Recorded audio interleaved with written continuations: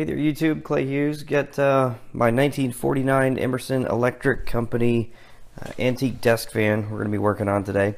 This is part 2 of our video series actually that's going to cover the restoration of this thing. So I'm kind of excited about it. I'll show you again the fan running.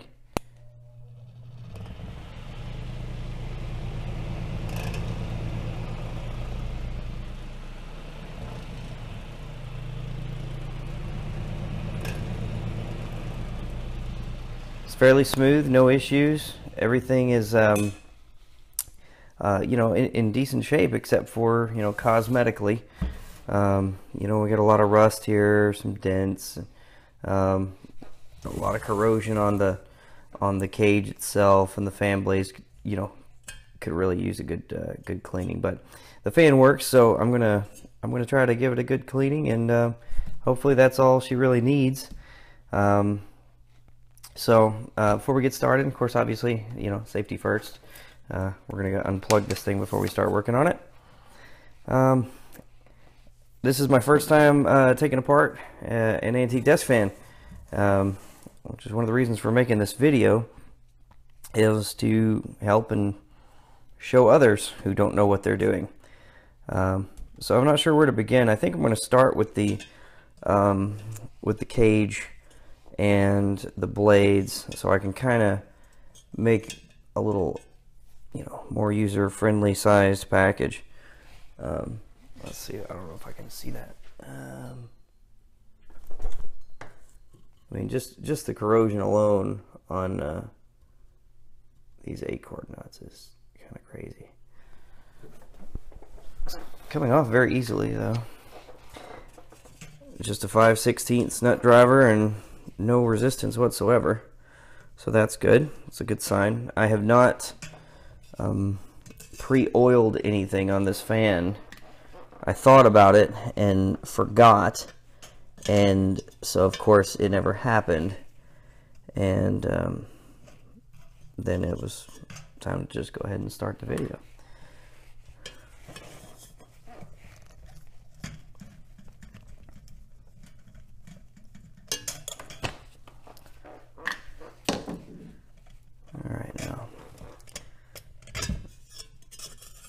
How does this come off of here?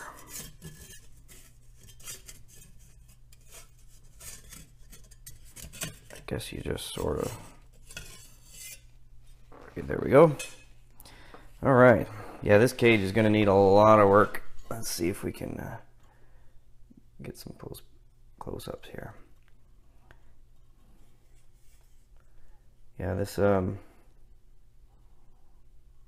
gauge is going to need a lot of work. There's some dents, and some of these wires need to be straightened out and fixed where it was dropped or knocked over or something. But yeah, we'll get it there. So we'll set this off to the side for now. We have just a flathead, tiny flathead on the top of this.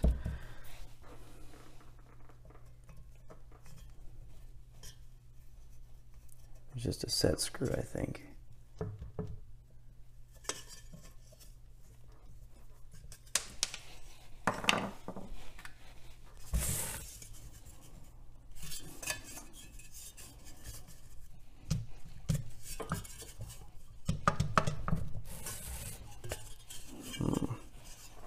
Wonder if this is like a force fit or something. Kind of hesitant to pull too hard on it, just in case that's not how that's supposed to come off. But I mean, it's pretty apparent with having a set screw in there that should come off like that. So you can feel it. I think this is the whole shaft moving, though. That's not the actual fan blade itself.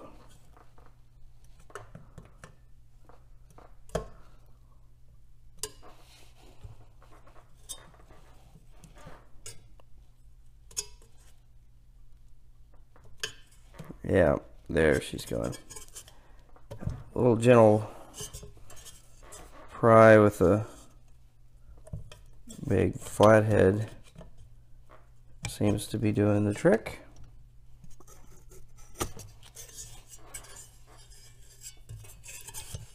Well, or not. I think it may have just pulled. I put a little bit of penetrating oil down into that area. It does seem to be kind of a pressed on fit, and as I'm pulling though, it feels like I'm pulling against the motor and things that I don't know for sure that I want to pull against. So, oh yeah, there, that came off real well that time. So I definitely recommend just put a little bit of penetrating oil in there. That way you're not having to tug on the motor quite so heavily. So this fan, it's kind of interesting. I thought that was maybe a bearing or something, but it's not. Let me see if I can show you here. It's got kind of well, it's like a cup, but they're, at least on this blade, it's it all seems to be one piece. And there's the I apologize, I'm trying to have a good lighting here for you. It's just hard to see. There it is. All right, so there's the set screw hole, and the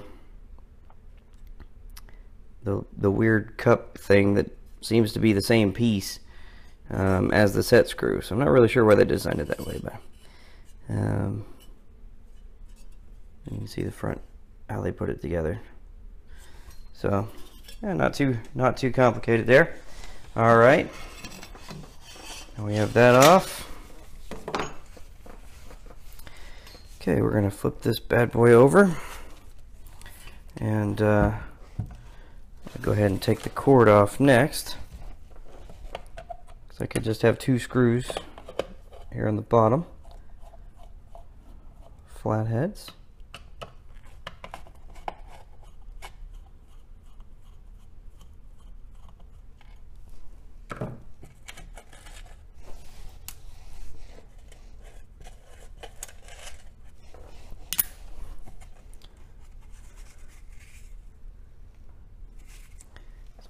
Very interesting. This thing has the feel and weight of aluminum, but it's rusty like steel.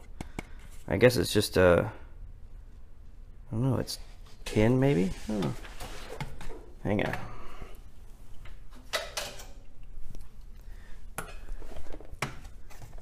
It is in fact steel. Kind of odd how it's really rusty on the bottom and almost looks like clean aluminum on the inside. It's interesting. All right, moving on.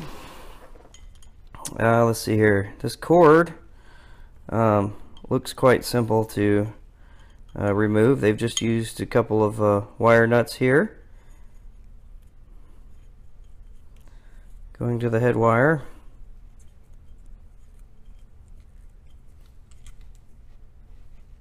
I'm not going to save that at all.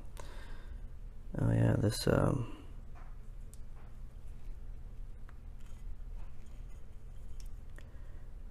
yeah, this wire is not too bad, but it's seen better days. All right, now we're going to remove this piece. Oh, that connection looks a lot better. Go ahead and pull this thing out. I think they call this a what is it, a lineman's knot? I think it's what they call that. I don't know. I'll have to look it up. All right, let's remove that cord out of the way. There's this rubber grommet that's oh yeah, that's just disintegrating. I can just peel off chunks of it. So we definitely need to plan to add another grommet to this thing. This head wire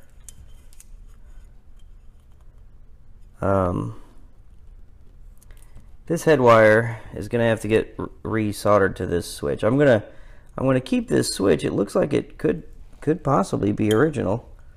Let's see here. Get a close up of that. There we go. Yeah, I really like the way that this switch is set up. It's just simple and functional. It may have been replaced, I don't know, but I think I'm going to keep it. I'll desolder those connections, and then we'll get rid of this, and then we'll go ahead and take this apart. Alright, since I plan to replace the head wire anyway, then I'm going to cut this off, but I'm going to cut it right here at the switch, just that way if something changes. Oh man, this wire just look at that wire just broke apart right there in my hands. So this head wire definitely needs to be replaced. I don't know if you can see on the camera or not, just all the little brittle flakes of stuff that are falling off of this. It's unreal.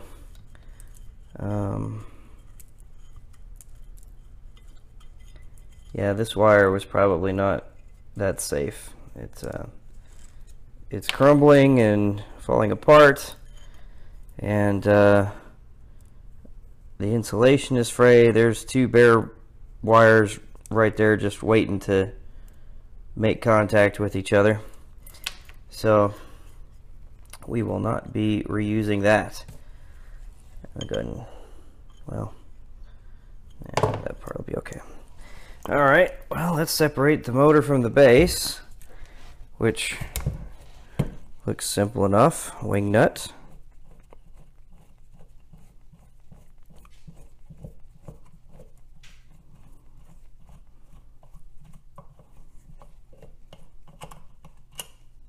Okay.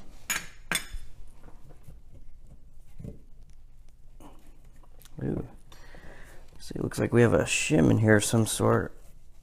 Not sure what that's for.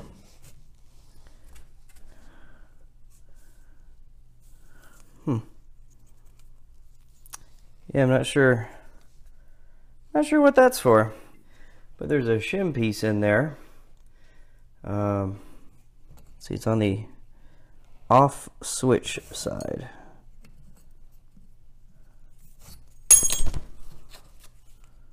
So, I don't know what that's for. All right. Well, we just need to remember where it goes, and then we'll put it back later. How about that? All right. Now we get to the motor. This is the part that I really have absolutely no idea at all what I'm doing. So, so let's set this off to the side first, and then, yeah, it's, other than the paint kind of flaking off, it's in really good shape. I wish I could, I think we could probably salvage this finish. I mean, it's real pretty. And in some places, I think it just has a, it has a lot starting to come off right along this edge here. I don't know if you can see that, but anyway, I think I'll still probably sand it and do all the painting for that. Make it look as absolutely, you know, clean as I can. All right, I'm going to go ahead and take this switch out just for the sake of when I go to sand on this thing and clean it or use any kind of, you know, chemicals or anything, then I want to keep the switch out of the way. I'm also gonna, I'll desolder it while it's outside of the base here, just to make it a little bit easier on myself. I'm really excited that this switch has a marking on it that says made in USA. You don't see that with electrical switches anymore. I don't know when the last time I saw a switch made in the US was. Everything, even, you know, home switches and everything else, you know, it may not be China, but you know, Mexico and everywhere else. Look at this switch. Let's see, can you see that? It's not focusing. Oops. Okay, there we go. Yeah, look at that switch. It's literally just a contact that's just fully exposed. It's Underwriter's laboratory inspected though. It's a 3 amp switch. Oh yeah, there it is. Okay, there you can see the action of it.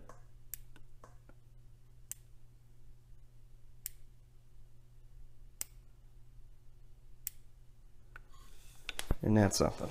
All right. Cool. What a mess we're making. I put this white paper down here so you guys could see the fan components a lot easier, and just making a mess, hands and everything. But yeah, and then here's the rubber grommet that's just crumbling. It's just falling to pieces. So we will not be reusing that. Okay, now here's the fun part. The part that I have absolutely no idea where to even start on this. So we're just gonna wing it. That's what I'm good at.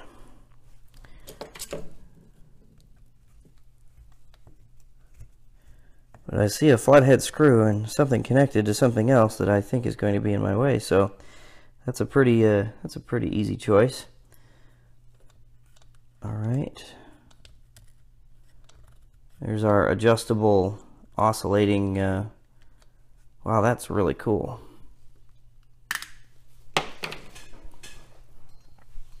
Let's see here. Check out how this oscillator works. Let's see if we can get it to focus. There we go.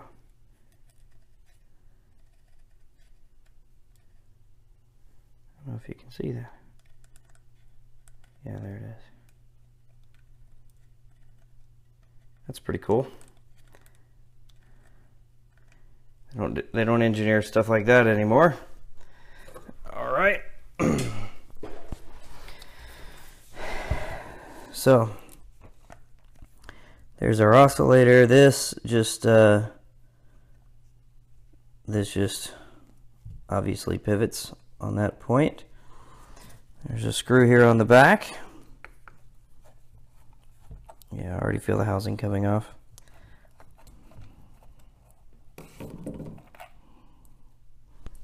Okay. There we are. Easy peasy. Yeah, this definitely needs probably the most TLC cosmetically out of the whole thing. And let's see here. This camera just doesn't want to autofocus. Yeah, so this definitely needs the most TLC, and it's gonna get it. So we're gonna work on that next. Wow, look at how clean these windings are on the inside. It's like this fan has never been used. It's just dirty and neglected. Wow, I was not expecting that. You can see where all the dust and gunk and everything made its way in right there, but where the cover and everything else was. That's real pretty. I'm excited to see that in there. No wonder it ran so well. Alright. Now this part of the motor, I'm kind of clueless. Let's see here. We have another lineman's knot that was for underneath this cover.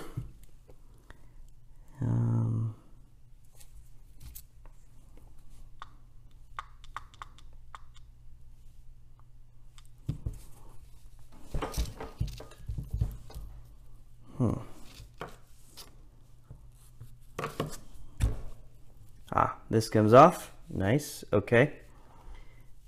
So we'll clean that up, put it back with some grease. It looks like we have some shims in here.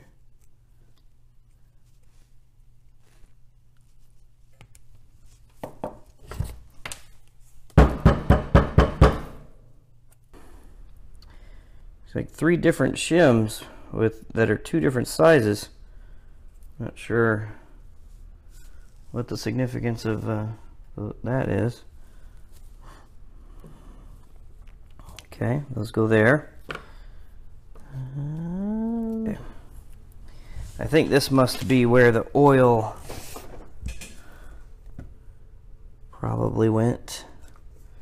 There's just a brass plug here on the bottom, and it's pretty oily and greasy looking on the inside, but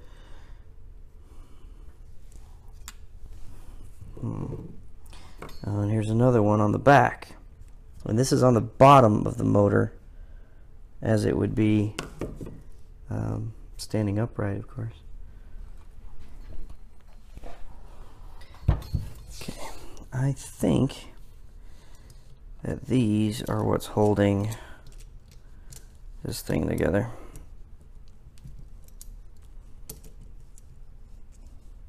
These are none of these are tight. Really, so far nothing on here has been a challenge to get off, except for the fan was, you know, just a little bit of a force fit onto there, but that was it.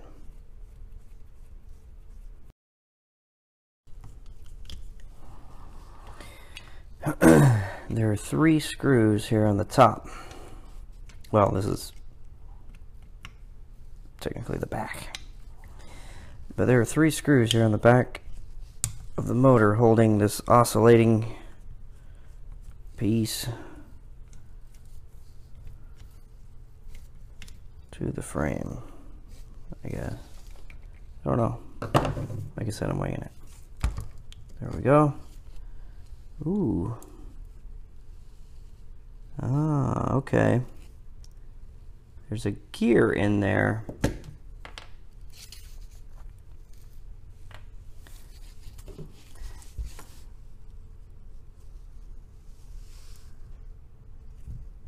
I see. Okay.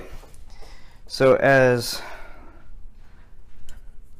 see, this is connected to the shaft of the fan. I gotta focus here. Come on. So this is connected to the shaft of the blade, and this screw spins inside here, which is what causes this. It's spinning right in there. I don't know if you can see they're off to the left or not, but that's what causes this to oscillate. Very clever. Okay.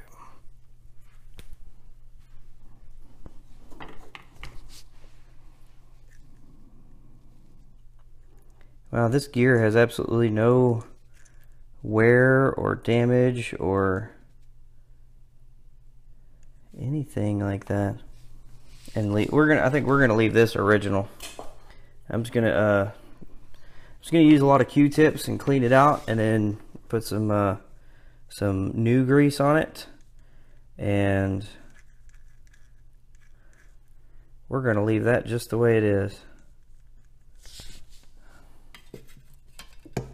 That thing doesn't even need paint.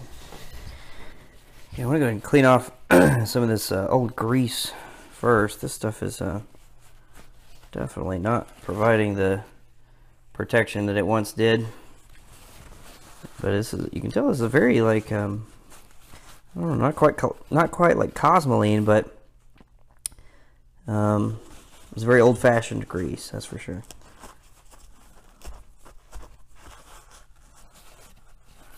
If there's such a thing as old-fashioned grease. Still can't figure out how to get this off though. I'm not sure what is keeping this on here.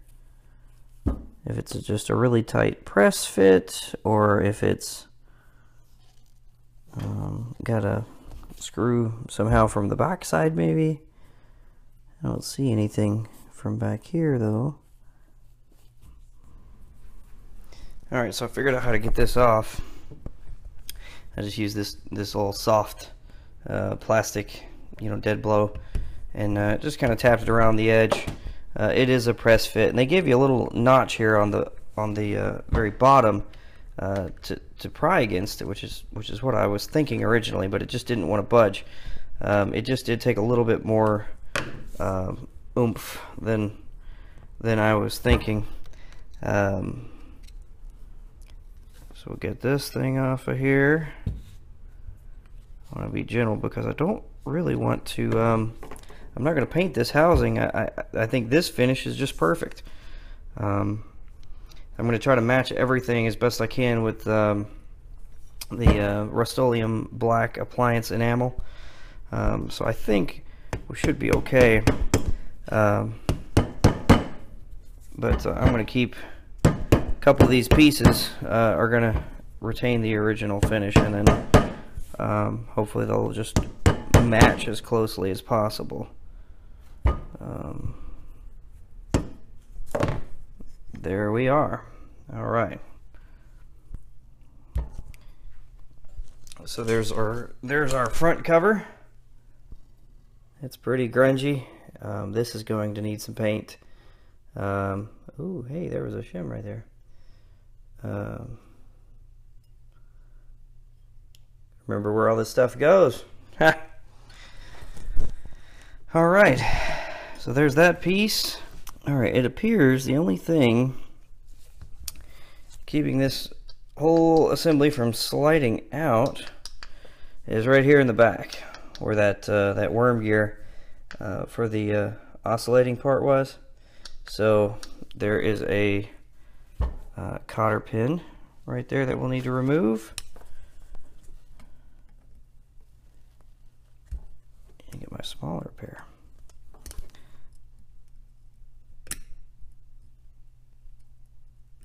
I have more cotter pins, so we won't plan on reusing this one. That won't be plan A anyway.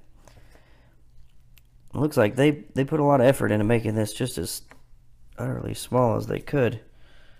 So I don't know. We may actually go ahead and reuse that one. We'll see. There we go. That's come off now.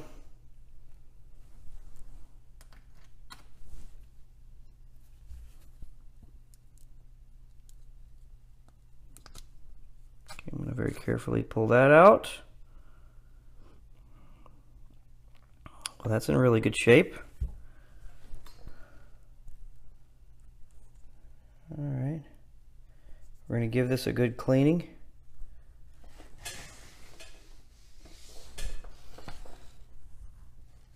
Give that a good cleaning. We'll be ready to move on with that one. Okay, so I think I figured out how these this whole inside portion comes out.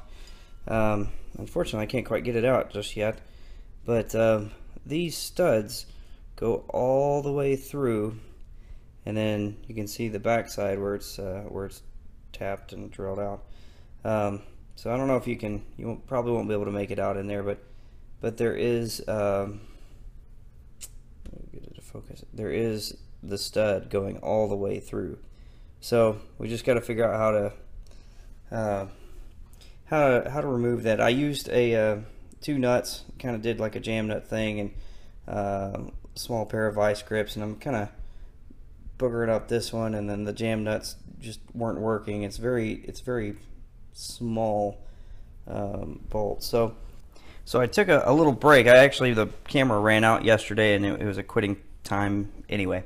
But I was having problems getting these studs out, and you know, as we figured out, they go all the way through, and you can see I changed my camera here too.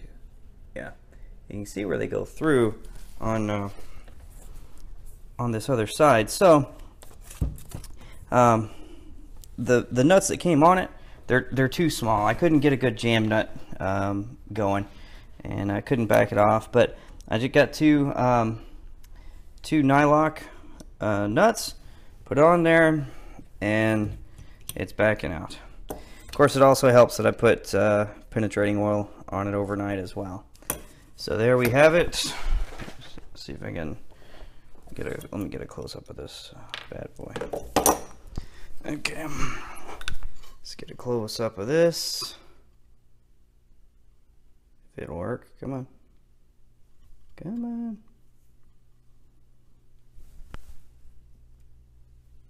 There we go. So you guys can see what that part looks like.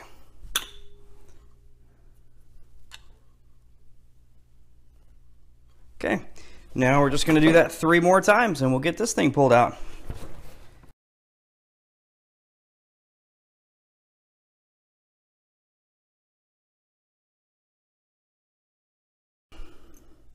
Yeah, you can see how short the threads are on the bottom side, so they're really not held on by a whole lot. Now let's see if we can very carefully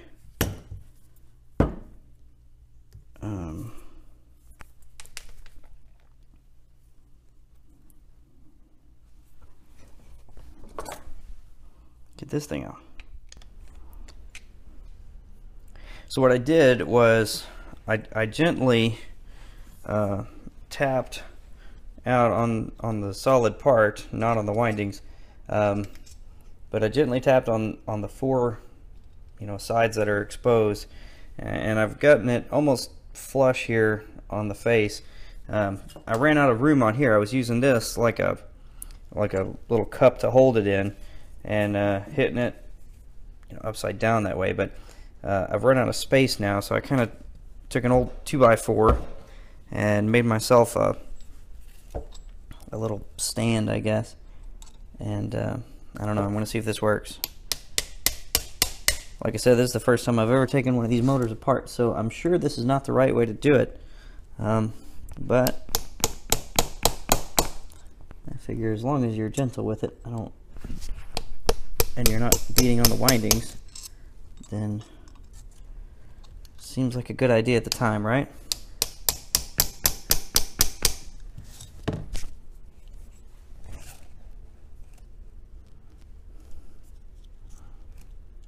It's really almost ready to come out, I think. It's just barely hanging on.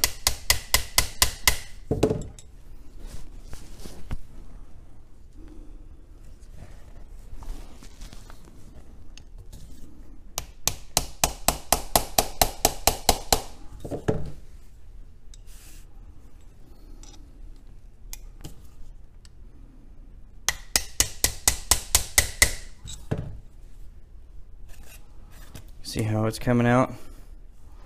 It's getting there. Oh, you know what? I might be able to just give it a little wiggle. I felt a little movement right there. Maybe. There we go. There we go.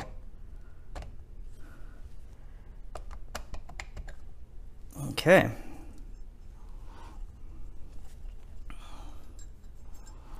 All right. We now have a stator out of the housing, or frame, whatever you want to call it, and then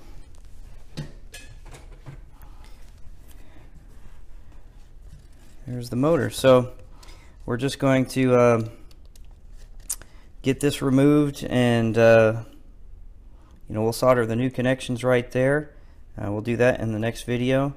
We'll get rid of this old wire and start the rebuilding process. So I think there we have it. There is our, let's see here. Yep, there's our full disassembly of this fan, or at least as far as I'm gonna, you know, disassemble it. There might be a few little small pieces that could be taken apart, but we're not gonna do that. This I'm gonna leave the original black. I mean, that is in beautiful condition. So that's just gonna get a real good degreasing, cleaning, new wick. I got the old wick out here. That is just terrible and disgusting and falling apart. So that wick is getting replaced, but the paint on that is gonna stay the way it is. This rotor will get a good cleaning. This will get good sanding, painting. Same with the blades.